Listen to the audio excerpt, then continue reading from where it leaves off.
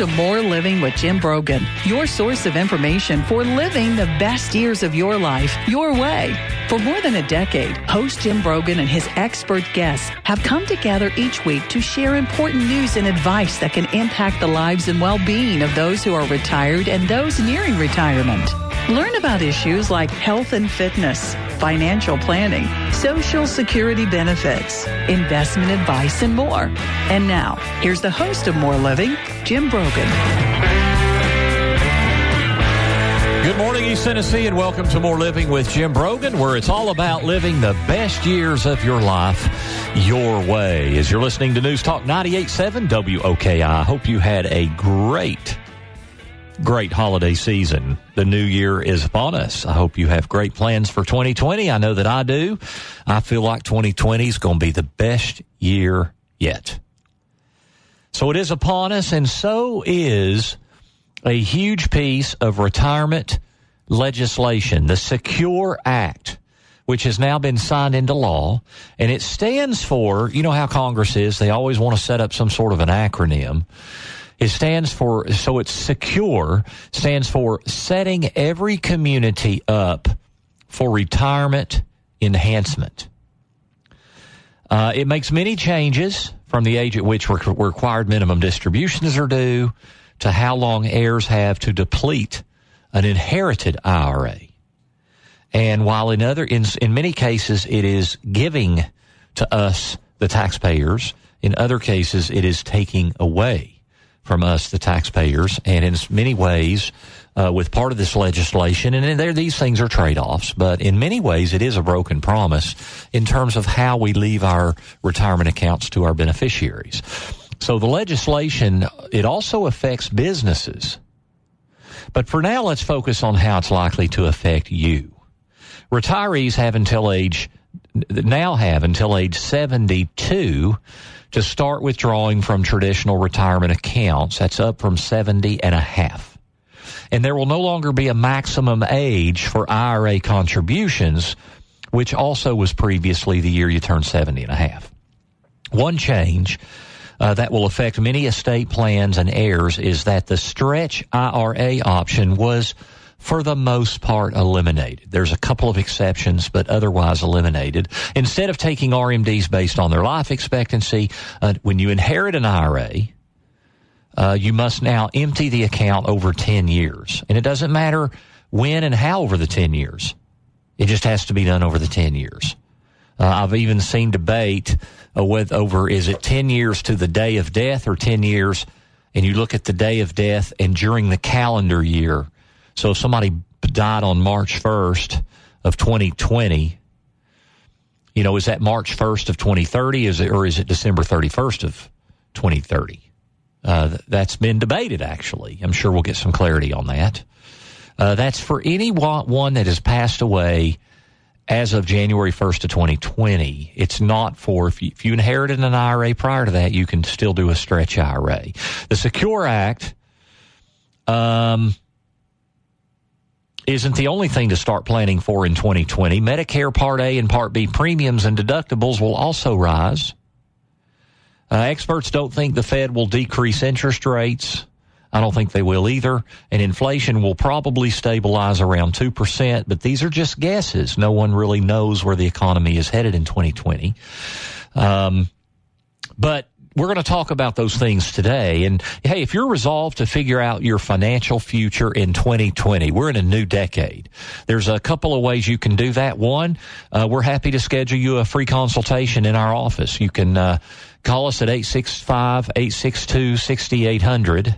That's 862-6800. You can visit us online at broganfinancial.com. I've also got my upcoming college class. My next one is Financial Survival for Retirement. It's January 30th and January 30 and February 6th at UT downtown. And then I'll be in Pellissippi State, Blount County in March. You can find for the UT class, financialsurvivalforretirement.com. You can get more information. Get ahead of things and get your financial affairs in order for the coming decade. Now, in today's show, we're going to talk about higher Medicare premiums in 2020, inflation predictions, and how adult children can protect their elderly parents against scams. But first, let's talk a little bit more about the Secure Act. So the new rules, first off, allow part-time workers to participate in 401ks. You know, employees are typically required to work 1,000 hours in a 12-month period in order to participate in a 401k. Under the new law, they only have to work half of that for 3 consecutive years. So 500 hours a year for 3 consecutive years. This isn't mandatory, and it won't be effective until January 1st of 2021. So this is for next year. But that's something to know. For younger workers, there are going to be more flexibility. Now, there is going to be more flexibility. Now, your employer has to offer these things, but they're also in the legislation, and I'm not going to get real deep into the business side of it for businesses, but it's going to make it cheaper for small businesses, more affordable for them to be able to offer 401ks. There's going to be more flexibility in how 401ks can even maybe be pulled together. Pulled like POOLED, pulled together. So there's just some different things that will allow younger workers more options to actually be able to participate in a 401k. And that is really, really good news, because there's no question in my mind the best way to accumulate financial independence and wealth is through retirement accounts, because the tax incentives that are given either up front or at retirement, you know, either get a tax deduction up front on a traditional IRA, or you get tax-free withdrawals on a Roth 401k or Roth IRA. But then even just as significant is the fact that as the accounts are growing, you don't get a 1099 and have to pay income taxes on things like interest and dividends and capital gains distributions.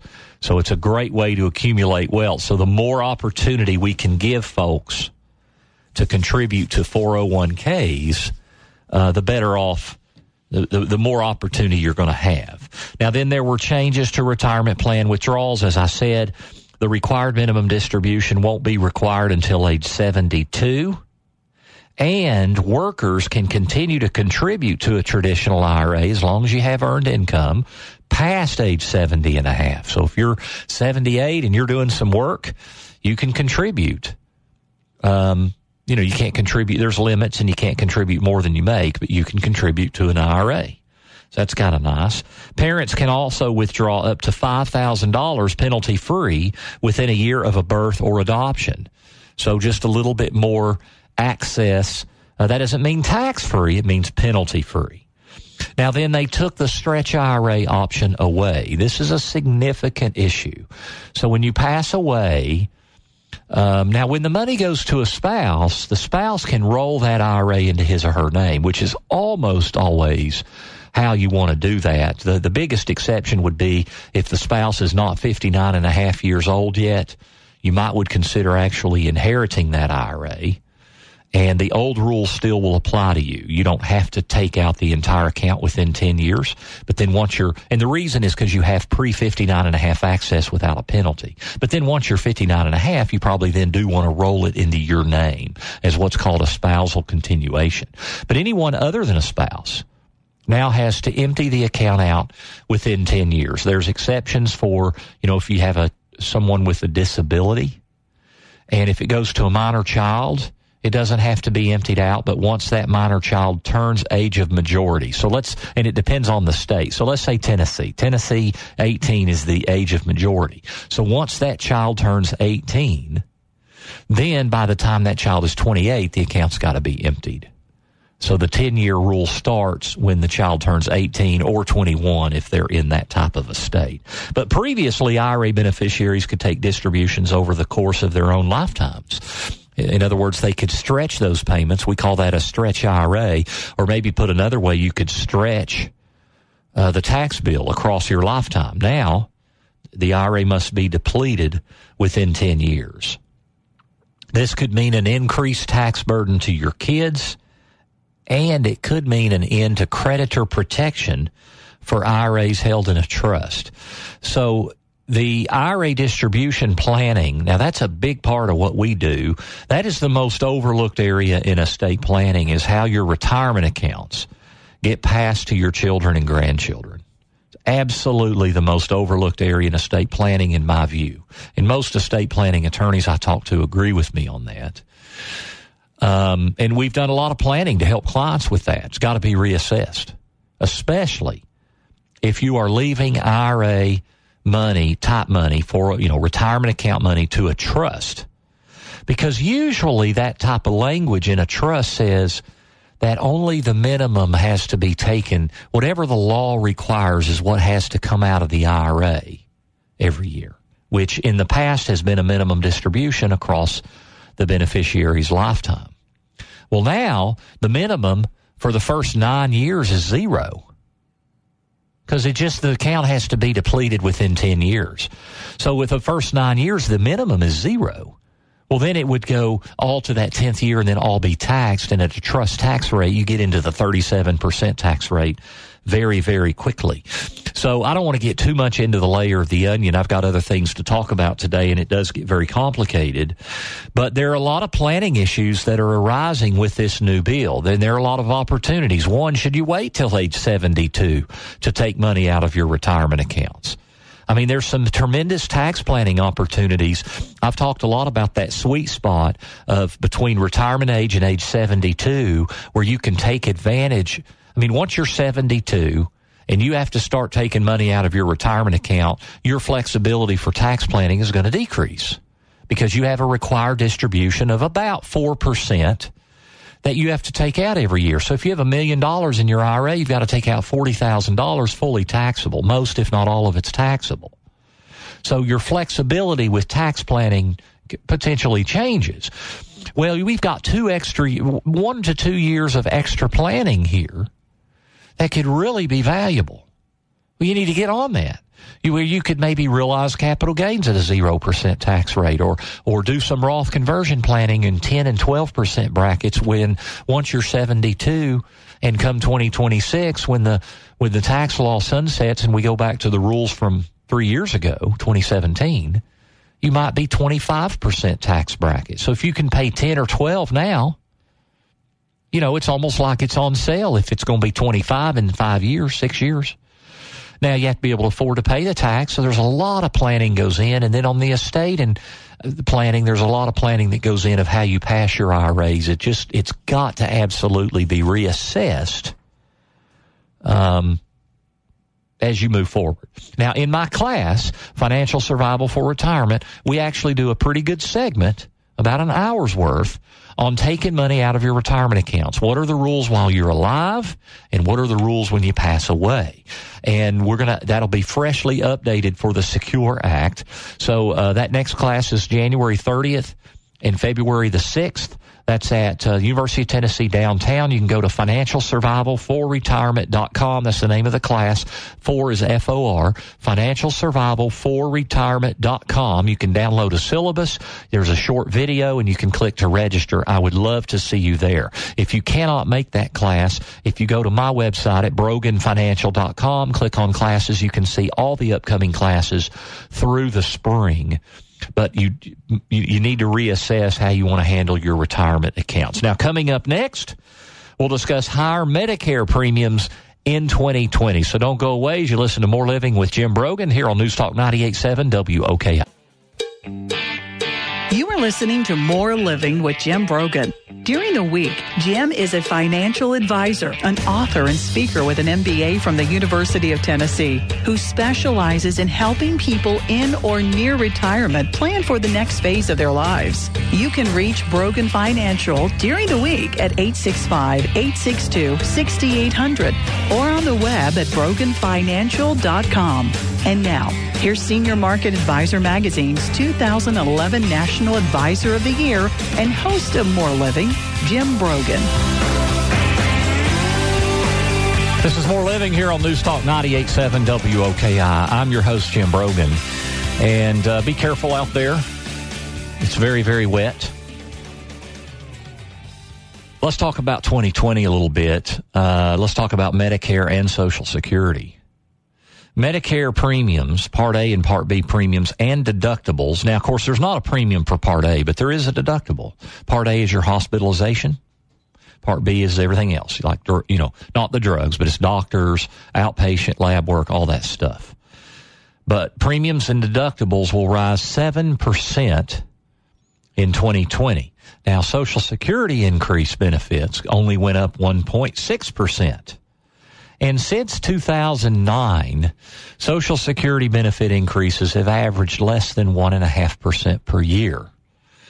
Inflation's been around 2%. I guess it's been as low as in the ones, 1.5 to 2.2, but for most of the years it's been on a typical is right around 2%. But bottom line is your Social Security benefits going up 1.6%. For the average worker, that works out to $24 a month. So $24 a month increase. The Medicare Part B premium's going up about $9 a month. So that offsets, you know, close to 40%, 35 to 40% of that increase. Plus the full $24 is potentially up to 85% of that is tax for income tax. So that reduces that benefit. So, you know, not a big increase at all. And that's become kind of the norm. And then deductibles for Part A and Part B also went up 7% when you have when you actually have to utilize care. So for about 70% of Medicare beneficiaries, premiums will rise almost 7%. For upper income retirees, the premiums also adjusted. Those of you that get Medicare surcharges, and let me just talk about that a minute. You know, if you're on Medicare, you know, they look at your income from 2 years prior to determine how much Medicare premium you have to pay for Part B.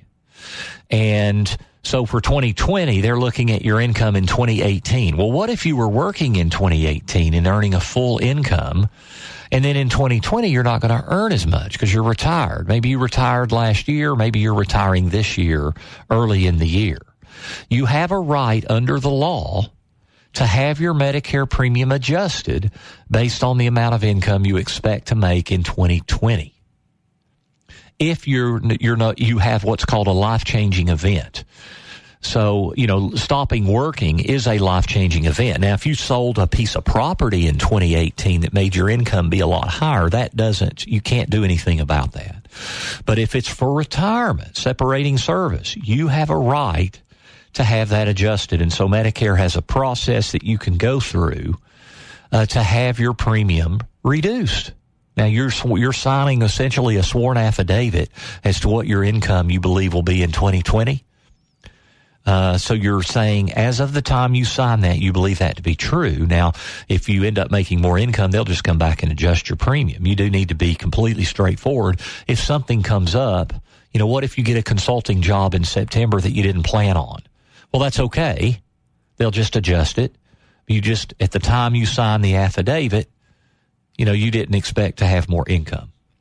But you have a right to do that.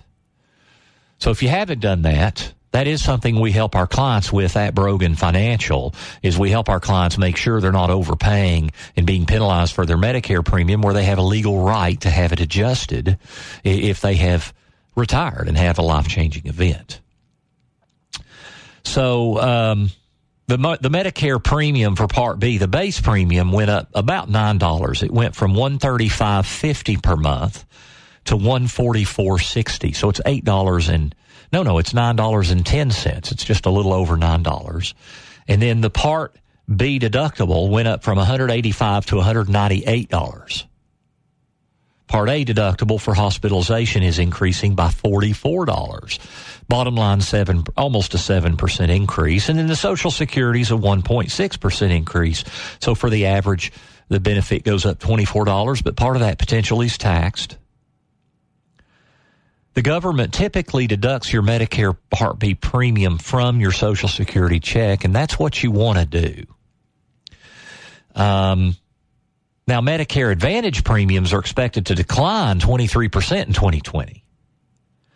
Now, what's the reason for the Medicare increases? Medicare blames the increases on rising spending for drugs administered in the doctor's offices, which are covered under Part B. So we're not talking about the drugs you get at the drugstore. We're talking about the drugs that are administered in the office. Oftentimes, these are cancer treatment drugs. And so Medicare is blaming a lot of the increase on those drugs. I think the biggest takeaways that I want you to think about with Medicare is, it's important that you enroll before your 65th birthday, about 2 or 3 months before you turn 65. You need to enroll. If you're working, you need to check with your employer plan and see what your employer requires. But if you're not working, you need to enroll. Otherwise, you'll be penalized for the rest of your life. And, typically retirees are going to get some sort of a Medicare supplement or a Medicare Advantage plan to fill in some of the holes that Medicare does not cover. And, if you're just a normal utilizer of healthcare services, when you're 65, you're going to spend all in Medicare premiums and your utilization, like your deductibles and copays. All in, you're going to spend, just an average person is going to spend $5,000 to $6,000 per year on their medical. But that's all in, including their utilization. So you can compare that to what you're currently paying. What you'd have to look at is what type of premium is deducted from your check if you're working. So what is your health care costing you? And then how much are you utilizing, and what are your deductibles and copays? What are those all adding up to? So for a lot of people, their health care costs really don't increase much in retirement unless you have a really rich plan at work that pays all the premium. But you need a plan to make sure that your income plan is going to meet all your medical needs. Obviously, that's a critical part of your retirement planning. And then I think there's also a realization that Social Security benefits are probably not going to keep up with inflation. And I think it's overwhelmingly likely they will not keep up with inflation. And so what that means is over time, your ability to fight the ravages of inflation are going to fall more and more on your own life savings and how you set up your income plan to supplement your Social Security from your savings. So it's going to become more disproportionately weighted towards withdrawals from your savings for most retirees as you move along. So you need a good plan for that. You need stability of income in the short term. If we have a market correction or bear market in the next couple of years, how are you going to secure your income where it's not affected by the market volatility? But then likewise, you have long-term growth, because inflation is a very powerful opponent, and you cannot underestimate the power of inflation. So coming up next, I'm going to discuss inflation and the upcoming year. So do stick around. Also, be sure to check us out at our website for our upcoming classes. You can also schedule for a free consultation. Go to broganfinancial.com. That's www.broganfinancial.com. You can also click to get our e-newsletter blast that goes out every week, with links to all the content I've produced for that week. The Retirement Minute podcast, my Dollars and Cents podcast, any other kind of resource updates. That newsletter is a great way to stay in tune to information so you can make prudent decisions that can impact the quality of your life. So don't go away. When we come back, we'll talk about inflation in 2020 as you listen to More Living with Jim Brogan here on News Talk 98.7 WOKI. His weekly radio show, television news appearances, and adult education classes taught at the University of Tennessee and Pellissippi State Community College, Jim taps into his extensive knowledge and experience to address issues important to living your best retirement. Join Jim every Saturday morning at 9 a.m. here on News Talk 98.7 WOKI, and visit him online at broganfinancial.com. And now, here's the host of More Living, Jim Brogan. Happy New Year to you as we are getting ready for what I hope for you is a great, great new year and a great decade for that matter. I'm so excited about the 2020s. Well, is it going to be the roaring 20s? I don't know that economically it'll be the roaring 20s or in the markets. It might be. You never know. I don't think the markets are going to be the roaring 20s, not for the entire decade. But you know what? I think it can be the roaring 20s for you and for me in the way we live.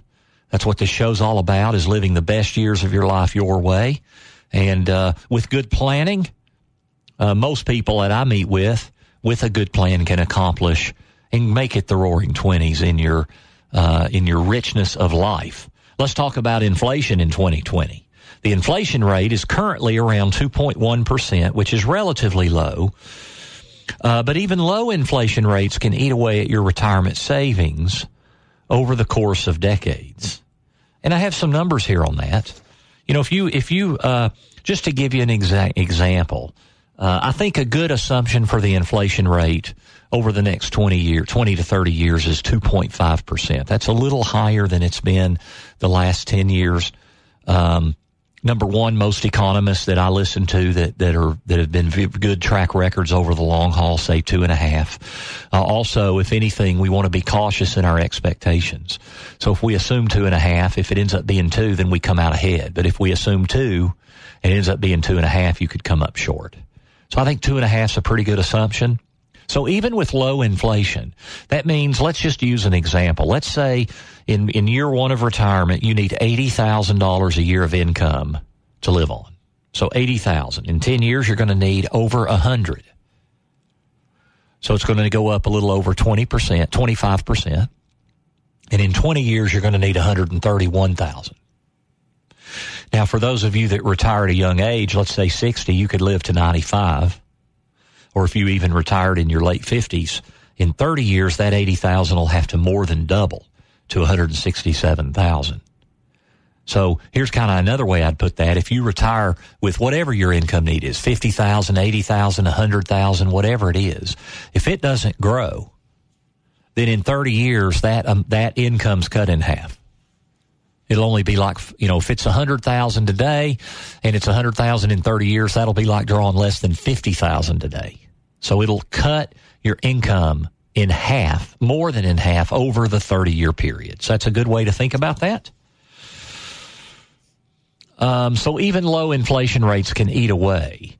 Now, the inflation rate in 2020 is expected to stabilize around 2%. Predictions say that somewhat slower economic growth in 2020 will prevent inflation pressures from picking up. Now, swings in energy costs tend to be responsible for large changes in the inflation rate. Many aren't considering that as a big possibility. However, certainly with what happened this week in Iran, you know, could that upset the apple cart with energy prices? Absolutely. We don't know how that's going to play out, but it absolutely can. I mean, price of oil went up the last 2 days, so it absolutely could affect prices of energy. Now, the core inflation rate will slightly be higher at about 2.3%. Core inflation does not include food and energy. But in your day-to-day life, food and energy is a big part of that, right? I mean, we pay to get around, we pay for energy, we pay for fuel, and we pay for food for sure. So really, the core inflation excludes those things, but in reality, in day-to-day life, we've got to be including those.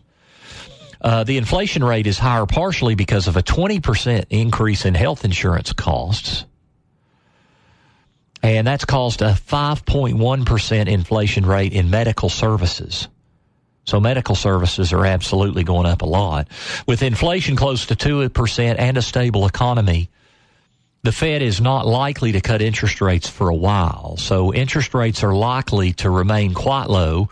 Food prices will probably be higher, about 1.5% to 2% higher, and shelter costs have risen as well.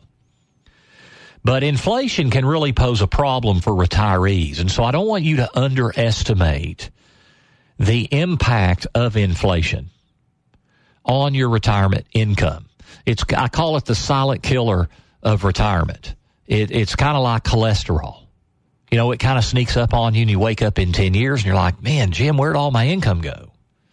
So you need a plan to grow your income. And as I mentioned in the prior segment, over time, because Social Security has been going up lower than the inflation rate, over time, more than likely, you're going to your ability to fight inflation on your income is going to fall more and more to your own savings and how you structure income from your life savings.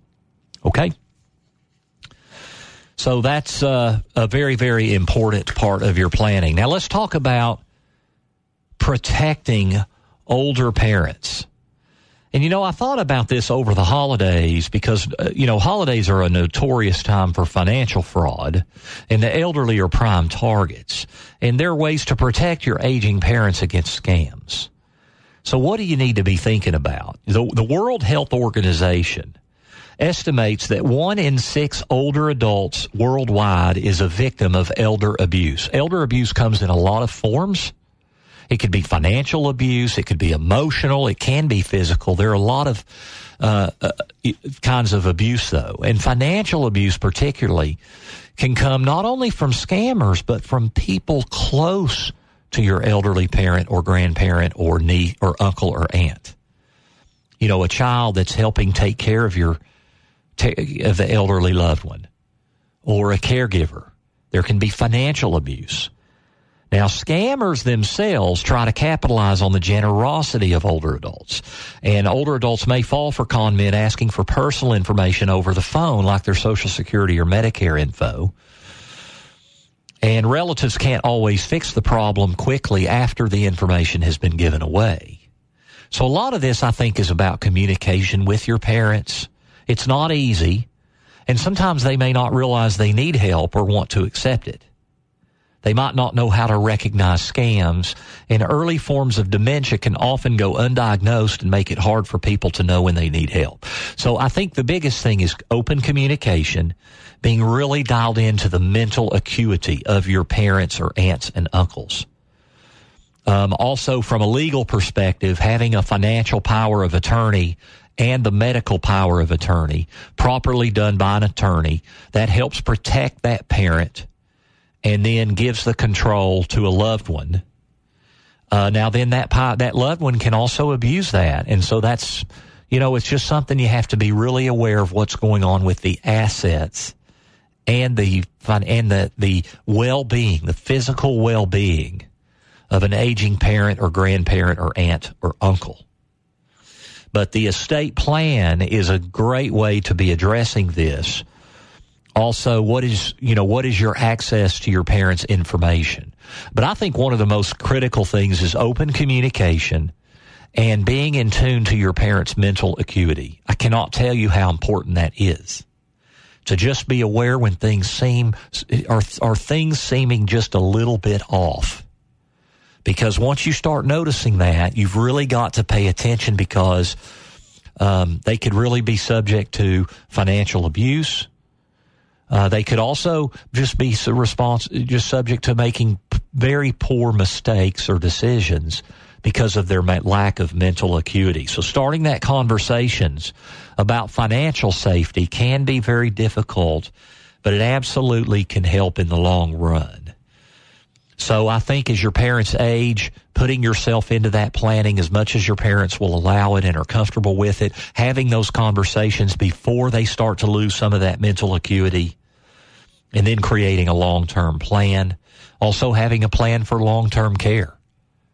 How's that going to be funded? Is it going to be funded out of assets? Is it going to be self-funded, or do you need some sort of an insurance program, especially for you folks that are in your 60s or 50s?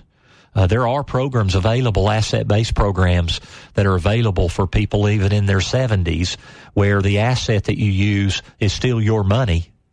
But if you need it for long-term care, it could turn into 2 or 3 times as much money. You put $100,000 in, it could grow to $300,000 if you need it for long-term care. But it's your money.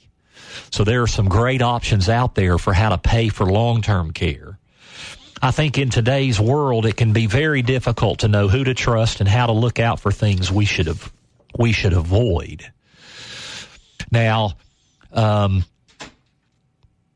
so that'd be the biggest thing, is open communication, dialogue, and really being in tune to mental acuity. Okay, we're going to get to our final break. When we come back, economic outlooks for 2020 and how you need to be adjusting your financial plan based on where we are in 2020. So don't go away. This is More Living with Jim Brogan, only on News Talk 98.7 WOKI. Thank you for listening to More Living with Jim Brogan. If you miss any of today's show or want to listen to it again, visit broganfinancial.com, where you can access the podcast and other educational materials to help you in your journey through retirement. And now, here's Senior Market Advisor Magazine's 2011 National Advisor of the Year and host of More Living, Jim Brogan. Welcome to 2020. I hope 2020 is works out to be an absolutely phenomenal year for you. I'm excited about 2020. I'm excited about spending more time with my family, my wife, my 2 girls, and my friendships.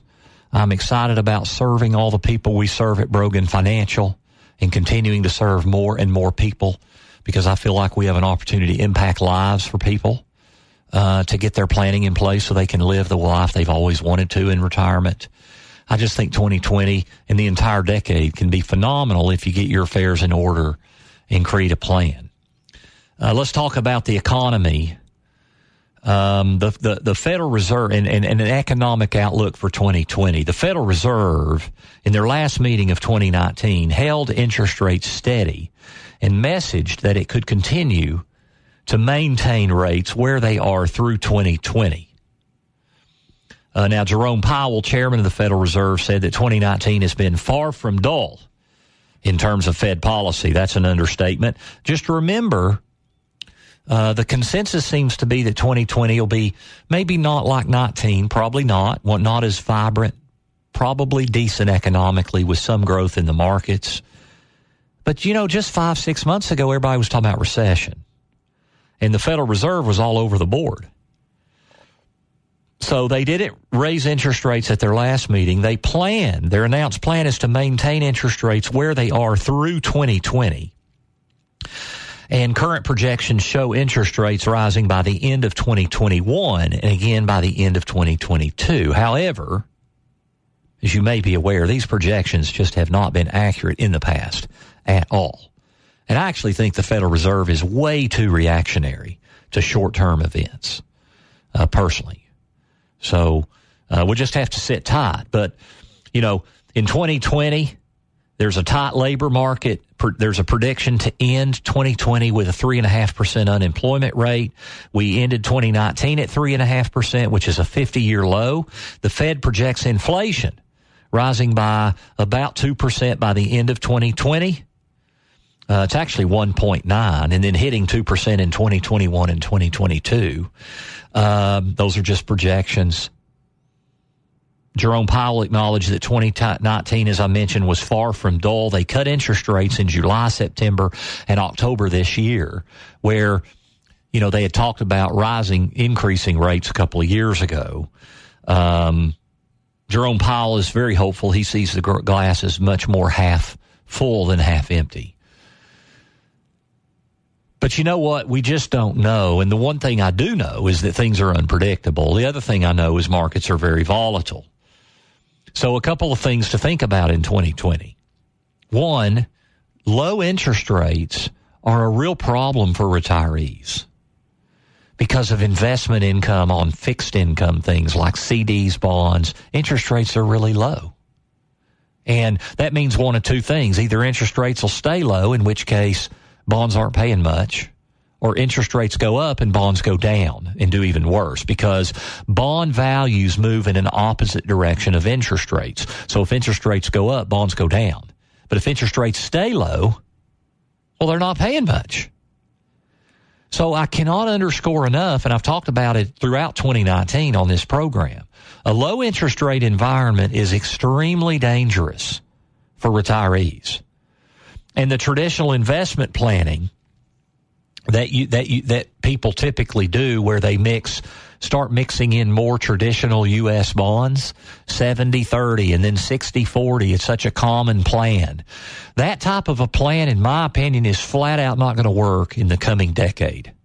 It's just not, because of the drag of traditional bonds. See, the reason people typically in the past have used more traditional bonds is because they hedge stock market risk. So in the short term, when the stock market is going down dramatically, people are rushing to the safety of bonds, and they help hedge that somewhat, so you don't lose as much.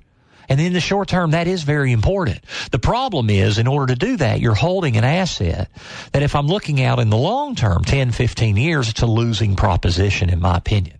So that doesn't mean we shouldn't own any traditional U.S. bond exposure. It means we've got to be very careful about how much we do own, and instead, to balance risk in our portfolio, we've got to look at other alternative vehicles, like non-traditional bonds. Non-traditional bonds are bonds that can go up with rising rates rather than down. And things like real estate and commodities and energy. Things that, the idea of diversification is you have a whole bunch of stuff in your portfolio that if one thing zigs, another zags. That way, if one thing like stocks or stock funds, mutual funds is way down, hopefully they're not all way down because you have all these other alternative things that maybe are holding their own or going up.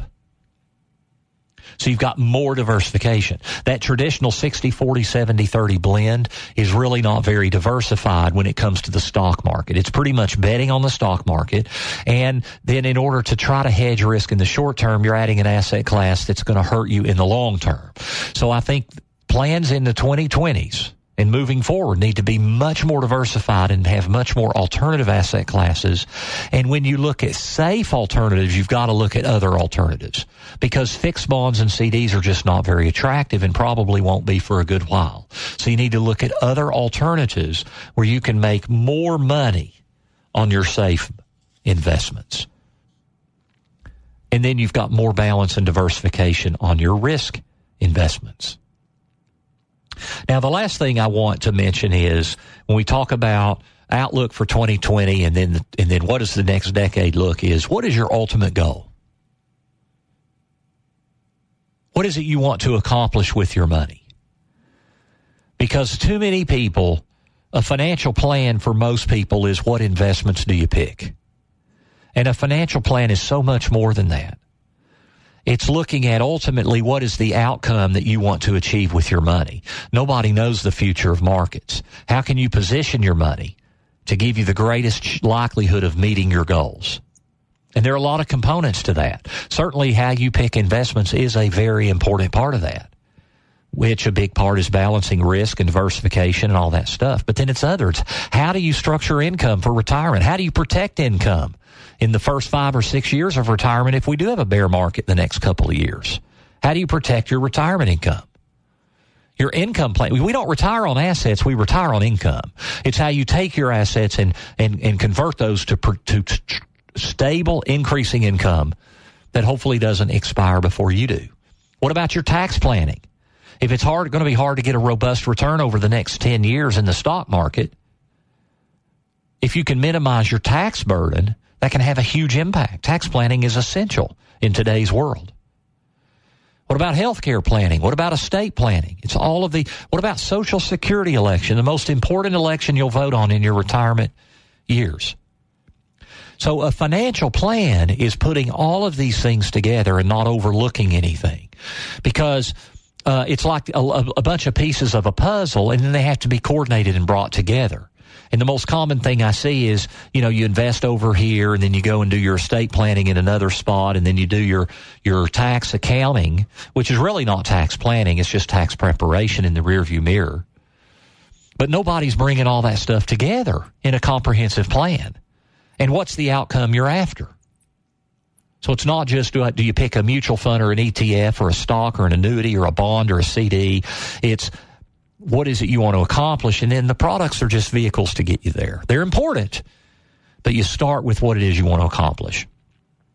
I hope God blesses you in 2020 and in the coming decade. We're going to have more great shows, more great information to bring you to help the quality of your life. So stay tuned. Follow us on Twitter and Facebook. Go to www.broganfinancial.com to follow us. Sign up for our weekly e-blast. I hope to meet you in 2020, maybe at one of our classes. And God's prosperity for all of you listening this morning. God bless you as you listen to More Living with Jim Brogan, only on News Talk 98.7 WOKI. By Jim Brogan and his guests are not that of Cumulus Media. Any discussion of financial, legal, and tax planning strategies is not intended to be individualized advice and is general in nature. Always consult with your advisor for advice specific to your needs. This program's content does not represent a recommendation of any particular security, strategy, or investment by Jim Brogan or Brogan Financial Incorporated.